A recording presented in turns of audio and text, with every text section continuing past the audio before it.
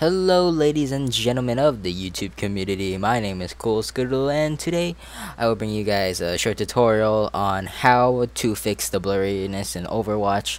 Now I don't know if this is going to be in the actual game, but during the open beta people have been having problems of blurriness and things being distorted, so I would like to help you guys on how to fix that. Now um, it's an open beta, so there's bound to be some glitches somewhere, and even if you have your graphics quality on low, it shouldn't look like this. If you saw, like, I imagine you guys went to other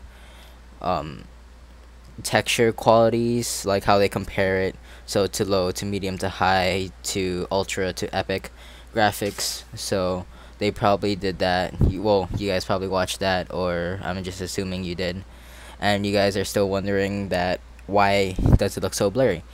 Now even if you have it on low, all of this is still okay, because my PC, when I record it, this is what I run. What a lot of you guys probably differ from yours to mine is probably the render scale. Now your render scale is probably set to your automatic.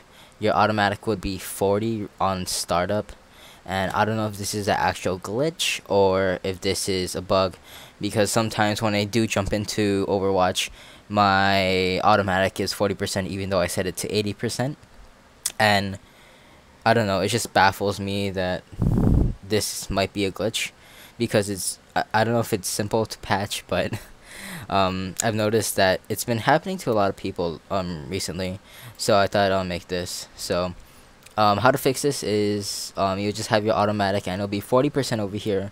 That's mostly if you select 50%, then your automatic will be 40.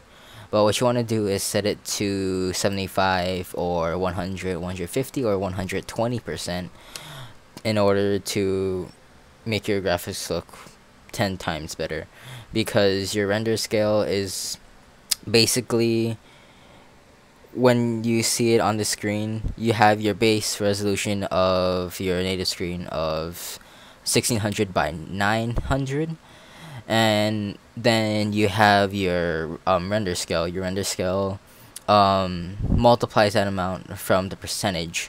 So if it's 75%, then it's going to be 75% of 1600 by 900.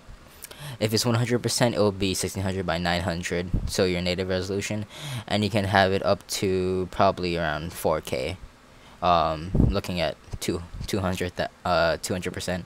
I hope this tutorial helps you guys in your future Overwatch experience, and hopefully someone at Blizzard will see this video and patch this, like, auto assumption rendering scale.